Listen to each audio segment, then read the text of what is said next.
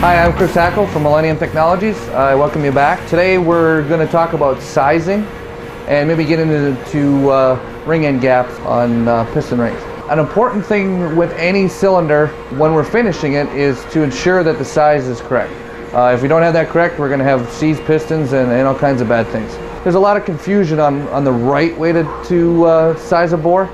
So I'm going to show you the way we do it here and explain some of the pitfalls of what happens when you do it other ways. A size is kind of temperature related. That's why we're in our temperature controlled room here that ensures that the room is always at 72 degrees. For every degree that the temperature varies, the bore can move 3/10.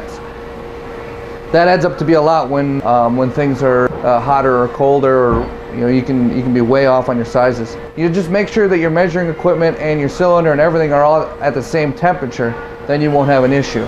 But if you have everything at different temperatures, like you measure a cold cylinder or a hot cylinder with room temperature equipment, you can have problems. So that's kind of where we're going to start, is the proper way to measure. A dial bore gauge is the piece of equipment that's designed to check the size. It gives us the size that the accuracy and everything that we need. We use Sun gauges here just because they're convenient and easy to use. Mitutoyo, Brown & Sharp, there's a number of other companies that are good at making gauges, but we've liked the Sun just because of the gauge setter system that's involved with it. And that's what this is here, is actually a gauge setter. So you go ahead and you dial in your size. We're going to check some of the cylinders for Revolution Performance. They're 100-inch bore cylinders, which is 3" 9 370. So that's what I've dialed this into. You take the dial bore gauge, put it in the setter, and I'll turn it so you can see. You get everything dialed up, get it set right to the 0. Theoretically now, this gauge at 0 on the gauge is actually the exact size that we want it to be. So then you take your cylinder that you're going to check,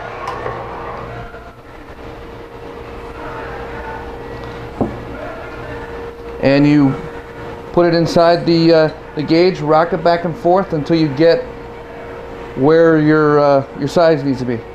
As you can see, this cylinder is about 1/10 or 2 oversized, but that's within our tolerance. We always like to be a little bit bigger instead of a little smaller so we don't have seizing issues, but 1/10 is very, very minor. When you're actually checking a cylinder, if I just did that and walked away, I wouldn't get a real true representation of what the size of the cylinder is. So you need to check it at different levels and in different directions. Not only will that give you the true size of the cylinder, but it'll give you what we call the total envelope, or what the cylinder is from roundness, straightness, and taper. Again, you can have a cylinder that measures correctly with this gauge if you check it in a row, but it actually could be banana shaped and crooked and all over the place. And if you don't check at 90-degree angles, you won't catch that, and it'll actually be quite different on the size. So it's important to check it in multiple spots and in multiple locations. Once you've checked it and everything looks good, you know you've got a good product. As you can see, it's straight within 1/10, all the way down. Check the roundness. It's within 1/10. And there's a little spot there that's 1/10.5. But again, the more I touch it and the more you check cylinders, the more the temperature will change on it, and it will move a couple. Like I said, 3/10 for a degree. These gauges are very accurate. Sometimes as you use them, they'll move a little bit. So if you're doing bores over and over again, and to really ensure that you've got proper accuracy the right way, and this one's certified to a 2x, and they'll go to a 3x, but 2x for what we're doing, this is go down to a millionth, and we don't check anything that close. But the gauge rings will give you a good size over and over again, and it gives you what that actual bore should be. So it should always read 0 in this gauge ring. See, this is moved to 1/10, so you always got to readjust it a little bit and make sure you're right back on the 0. And that's important. Have consistent sizes over and over again. And we've got a number of these gauge rings here to ensure that our sizes are always the right size. Because everyone can measure a little different, but it's important that you're as accurate as you possibly can be.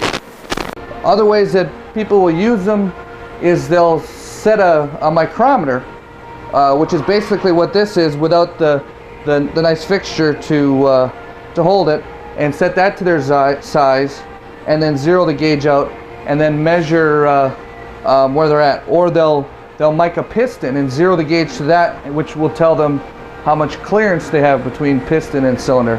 All of those things are good. They'll give you an accurate measurement, but it doesn't give you the true size of what the bore is. When you're checking sizes, it's important to actually know what the size is so that you can relate it. Because if you set it up to that one piston, that when the piston is junk, then you got to start all over again. Where this way, if you know a size, you're good to go. And another check that we've found that works really well is to check ring end gap. Any builder that puts an engine together should be checking ring end gap every time they assemble a motor. It's important.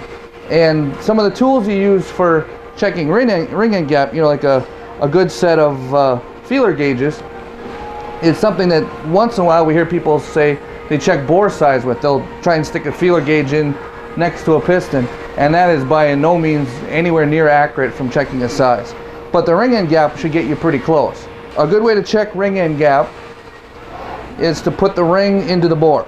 Ring end gap is important because you can have major engine failure if the rings end up butting like this. If they butt in the bore, will scrape the walls and cause problems all over the place. So you always need to check ring end gap. In checking ring end gap, I usually check the top ring first, which is what this is, and then you put it in the bore. So you slide it in the bore, use the piston, which is the best thing to get it level, because it's important to be level, and just set it in so you get it to a nice level spot in the bore. As you can see, the ring's in the bore, and you're looking for the ring end gap, which is that piece there. If it's touching already, you know you got to grind or file the end of the rings. Typically, you want a good rule of thumb is 4 thousandths per every bore or inch of bore you have. So on a bore this size, which is around 4 inches, you want about 16 thousandths. But always check your owner's manual or your wherever you're buying the piston from, because they'll give you a spec for it. A lot of times will tell you what it's supposed to be. So always check it. So then you take your 14 thousandths ring or feeler gauge, stick it in the end, and if it fits in, great. You know you have at least 14 thousandths, and then depending on what you have for your next sizes, which my next size up is 16 thousandths, and we check that, and that one is very tight. So these rings are a little tight, so I'd have to grind them to get the 16 thousandths feeler gauge in there. So we're somewhere between 14 and 16, probably around 15 thousandths ring end gap. So these rings would have to be sized just a little bit, and we're all set in with the second ring and the oil control ring on a 4-stroke, and on a 2-stroke you would just check the 2 or 1 ring depending on the bore.